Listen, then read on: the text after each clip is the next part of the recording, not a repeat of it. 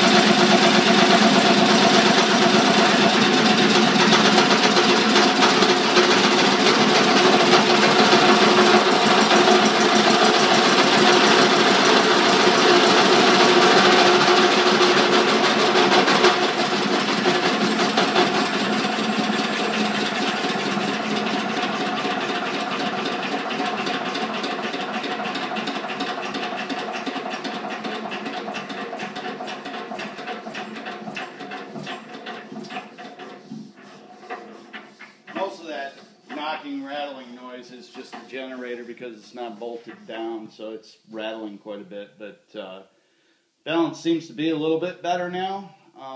She's not shaking quite as much, but still shaking something fierce. I'm wondering if I shouldn't just add more counterweight to it in equal amounts now that both flywheels are true to each other. Well, that's it for now. Thanks for watching.